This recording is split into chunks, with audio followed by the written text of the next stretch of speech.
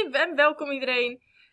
We gaan het nu hebben over geboorteregeling, want niet iedereen hoeft per se zwanger te worden op een bepaalde leeftijd. Dus wat kan je eraan doen om niet zwanger te raken? En we beginnen met twee dingen die in het boek staan, die eigenlijk helemaal niet zo betrouwbaar zijn. Maar ze staan in het boek, dus ik behandel ze toch even, dat je wel weet wat het nou eigenlijk is. Want ze zijn wel heel lang gebruikt ook. Nou, dat komt straks. Eerst de begrippen natuurlijk. Ja, condoom, pil, morning after pill, anticonceptie. Nou, waar we het over hebben is dus allemaal anticonceptie. Dus manieren om niet zwanger te worden eigenlijk. De eerste die we gaan bekijken is periodieke onthouding.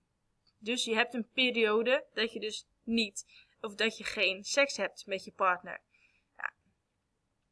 Ja. Als je terugkijkt naar de menstruatiecyclus, dan had je op een gegeven moment een punt waarbij je de ovulatie had. Dus dat het eicelletje vrijkomt. En op dat moment kan je dus zwanger worden. Als je nou 1 week daarvoor en een week daarna ervoor zorgt dat jij geen seks hebt met je partner, kan die partner dus waarschijnlijk ook niet zwanger worden. Nou, dus hoe wordt het gebruikt? Geen seks hebben rond de ovulatie / vruchtbare periode. Het voorkomt vaker zwangerschap, maar je maakt voornamelijk de kans kleiner. De kans is namelijk heel groot dat je op de 14e dag een ovulatie hebt. De kans bestaat echter ook dat je misschien wel op de 10e dag jouw ovulatie hebt. Of misschien wel op de 24e dag. De kans is kleiner, maar de kans bestaat wel. Dus eigenlijk niet. Eigenlijk is het helemaal niet veilig. Volgende is coitus interruptus. Moeilijk woord. Voor het zingen de kerk uitgaan. Zo bestaat het ook wel bekend. Maar coitus interruptus is eigenlijk gewoon dat de man de penis uit de vagina trekt voordat hij klaarkomt. Dus dit is, de man trekt zijn penis. Trekt zijn penis uit de vagina voordat hij het orgasme heeft. En de volgende is de zaadlozing gebeurt dus buiten de vagina. Nou, hoe voorkomt het een zwangerschap? Je hebt dus geen zaadlozing in de vagina. Maar het is niet helemaal veilig, want er komt namelijk voordat een man klaarkomt ook al voorvocht uit de penis. En dat is eigenlijk al vanaf het moment dat hij in erectie komt. In die voorvocht zit ook al sperma. Dus dat sperma, dus het voorvocht, dat komt wel in de vagina. Dus vagina, sperma, zaadcel, eicel, kan je even goed nog zwanger worden. Dus nee, het is niet zo veilig. Dan kan je nog beter aan periodieke onthouding doen. Ook al raad ik die natuurlijk ook af. Wat wel heel goed werkt, is de pil. En de pil die staat eigenlijk gewoon het meest bekend. Als iemand het heeft over de pil, dan weet je ook precies dat het gaat om de anticonceptiepil. De anticonceptiemethode, de pil. Hoe wordt het gebruikt? Het wordt dagelijks ingenomen. Hier zie je allemaal pillen. Hier zie je zo'n strip. En dan staat er op elke dag, maandag, dinsdag, woensdag, donderdag. Nou, elke dag voor 3 weken lang. Deze 3 weken neem je dus elke dag de pil. Dan heb je 1 stopweek. En in die ene stopweek, dan word je ongesteld. En na die stopweek begin je gewoon een nieuwe cyclus. Dus weer 1 zo'n hele strip. En weer een week ongesteld zijn. Weer zo'n hele strip. Dus 3 weken de pil slikken. En weer een stopweek. In die stopweek word je ongesteld. Dan schoont je lichaam eigenlijk de baarmoeder. Je kan ook gewoon 2 strips achter elkaar slikken. Dus die 3 weken, dan word je 6 weken niet ongesteld. Maar de artsen die zijn er nog niet helemaal over uit of dat nou heel gezond is voor je lichaam, ja of nee.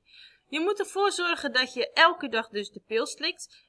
En elke dag dat je niet de pil slikt, wordt de kans steeds groter dat de pil bij jou niet werkt. En dat je dus gewoon zwanger kunt worden. Nou, hoe voorkomt er de zwangerschap? De pil, daar zitten hormonen in die de eisprong voorkomt. Dus er komt geen eicelletje vrij. Dus als er geen eicelletje is, kan je dus ook niet zwanger worden. Is het veilig? Het is zeer veilig als je het maar altijd inneemt. Bij braken en als je aan de diarree zit, moet je wel extra goed opletten dat je inderdaad dus wel gewoon dat die pil er niet tijdens het braken uitkomt. En bij diarree dus dat de pil wel gewoon normaal de tijd heeft om zeg maar opgenomen te kunnen worden door je lichaam.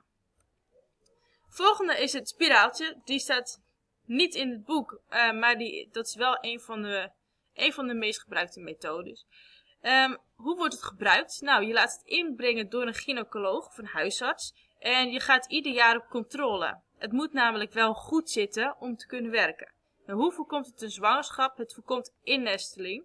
Want de baarmoederslijmvlies, dat wordt eigenlijk niet aangemaakt. Dus ook al heb je een bevrucht eicelletje, kan dat evengoed niet innestelen. Dus dan kan hij ook niet verder ontwikkelen. Dus dan gaat hij er gewoon uit. Oké, het is veilig. Het is zeer veilig, mits het dus op de goede plek zit. Dus als je deze wil gebruiken, raad ik je wel aan om 1 keer in de zoveel tijd langs te gaan bij je huisarts, gynaecoloog. Om even te laten checken of hij nog goed zit. Je hebt 2 verschillende soorten. Je hebt hormonaal spiraaltje. Die is dus voor 5 jaar. Dat kan je vergelijken als de pil en het spiraaltje in 1. En je hebt een koperspiraaltje en dat is voor 10 jaar. Dus dan ben je voor 10 jaar er vanaf. Ja. En dan natuurlijk condoom. Condoom, die kennen we eigenlijk allemaal wel. Nou, hoe wordt het gebruikt? Om de stijve penis heen rollen. Het wordt een beetje lastig als hij in slappe toestand is. Dus om de stijve penis heen rollen. Hoe voorkomt het nou? Het sperma kan nergens uit. Kan niet in de vagina komen, want het vangt de sperma op. Het is ontzettend veilig. Je moet wel uitkijken met scherpe nagels, want het is rubber en rubber kan scheuren. Dus kijk uit met scherpe nagels en check aan het einde of hij niet gescheurd is. Sommige mensen denken ook dat 2 condooms over elkaar heen ook ontzettend veilig is, maar dat maakt het juist alleen maar minder veilig, omdat rubber over rubber alleen maar sneller scheurt. Nou, oké. We hebben niets gedaan. We hebben wel seks gehad. Stel, wat nu? Ja, je kan altijd een morning after pill halen. Word je wel vrij misselijk van. Heel veel hormonen krijg je in 1 keer. En 100% zekerheid, nee. Meestal is het 80% zekerheid. Dus ik zou die weken daarna wel in de gaten houden of je de volgende keer wel gewoon ongesteld wordt zoals het hoort. Oké.